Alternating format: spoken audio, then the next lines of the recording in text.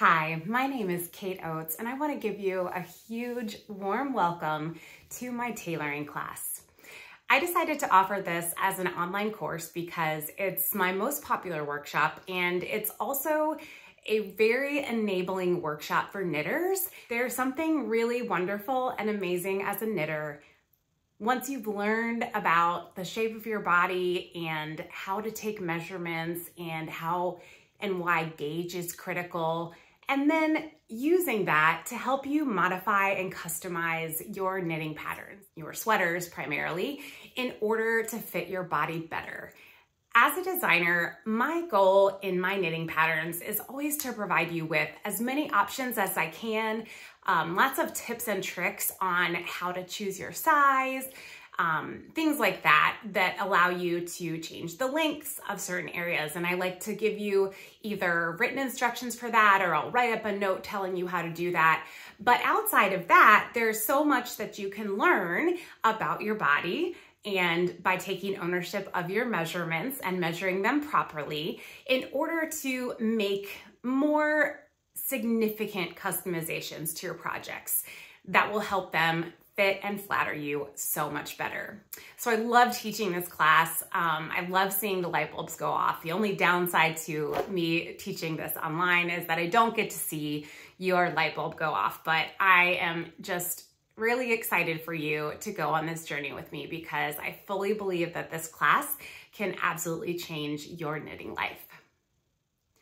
In this class, we are going to be going through a whole slew of not only worksheets that are going to help you in your journey as far as the customization goes, but I'm also going to give you a lot of background information that's super important anytime you're knitting a pattern, whether you're going to customize it or not.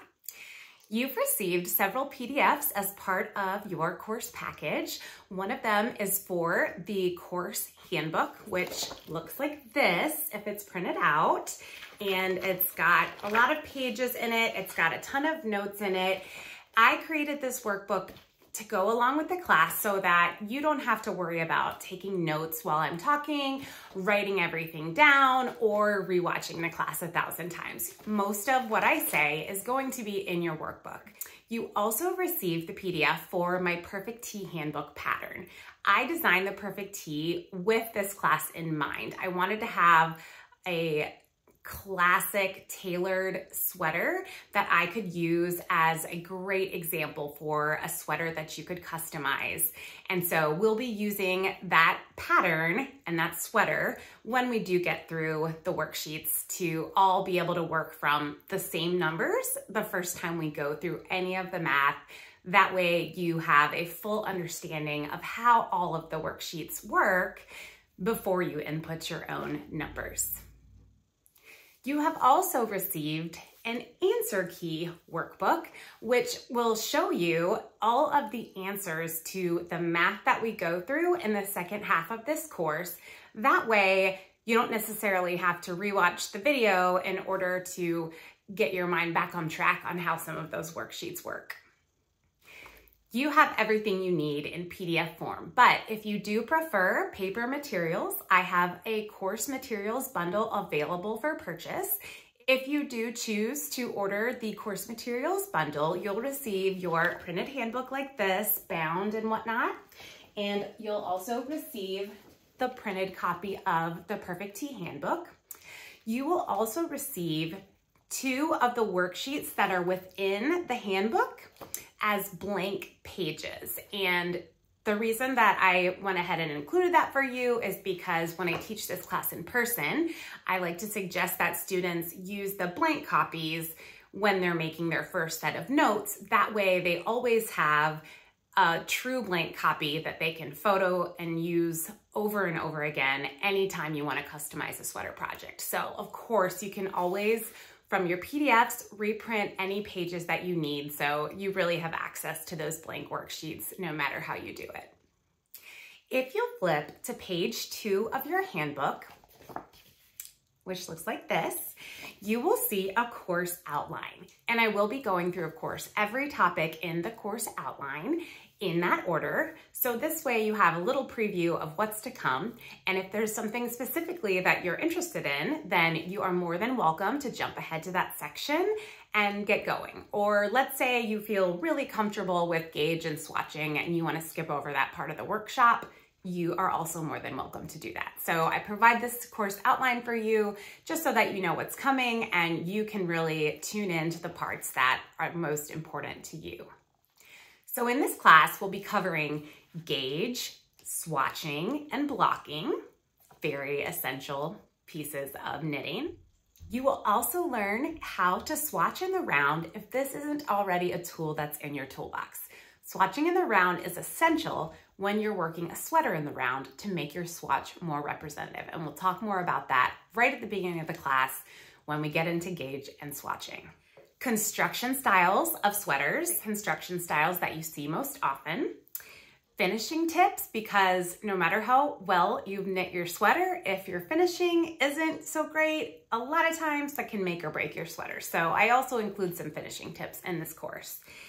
Then we're going to actually take our body measurements, and I will demonstrate each one of the measurements that are listed in your workbook for you. I do also have a blog post on this topic. So if you need a quick refresher on how to take a particular measurement, you don't have to come back to that particular section of this course. You might find it easier to go into the blog post simply because it has each section listed separately. So you could jump directly to the measurement that you're needing to take that day. We will also talk in great detail about ease, which is one of the things that I find to be most confusing for knitters. What is ease? How do you incorporate ease into a pattern? Is there a difference between ease in your chest and in your arms? Those kind of things. So we're gonna really take a deep dive into ease. And we also have our first worksheet in the ease section. It's a really basic worksheet, but what it will do is actually provide you with a set of measurements that will tell you what size you would look for in a pattern at different levels of ease. So if that doesn't make sense quite yet, don't worry about it because we will talk about ease in great detail. The next thing we're gonna do is talk about how to choose your size, and we'll use the Perfect Tee as an example of that. So that's why the Perfect Tee handbook is part of this class, because we're going to use that pattern in order to choose a size. I'll ask you to choose a size in that pattern and use that as the size that you use to practice our customizations on. We'll talk in more detail about that when we get to that section. So part one of the workshop is going to be a lot of me talking, fully admitted. I'm gonna tell you a lot of tips and tricks and gonna really go through a lot of this material in great detail. In part two of the course, that's when we really get to dive in and learn how to put those customizations and modifications into practice. We'll start off with some real easy baby worksheets that just get you kind of used to how the worksheets are set up. And then we will get into our row and stitch gauge worksheets. These two worksheets work together and can be used to modify pretty much any section of a sweater. So if you wanted to adjust shaping over a certain length, you would use the row gauge worksheet. If you wanted to adjust the number of stitches or the circumference or width, you would use the stitch gauge worksheet. So we are going to be using them for sleeve shaping on our row gauge worksheet and for waist shaping on our stitch gauge worksheet. So those are the two examples that I've chosen, but as I said, you can absolutely use these worksheets for other areas of the garment as well. Not only is there this waist shaping worksheet, but your workbook also includes instructions on how to insert that waist shaping into the pattern of your choice. Whether it's top down or bottom up, you've got written instructions provided within this workbook. I find that adding waist shaping to a sweater, if it's done correctly and in the right place, which we'll talk about when we take your measurements, it is one of the most flattering things that you can do, especially if you have a nice tailored fitting sweater. The final section of your workbook includes 2 more little worksheets, and one of them is for adding shoulder shaping to a pattern. This can be useful if you have anything going on at the base of your neck on the back side and you need a little bit of extra room there. Or it can be used for a pattern that, let's say it's a lovely pattern, but the neckline shaping doesn't provide for a lower neckline in the front versus the back. You can use this worksheet to create your own extra neck depth in the front by working some short rows and adding them into the pattern.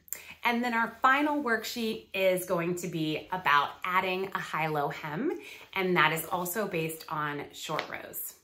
So we have lots to get through, so let's get to it.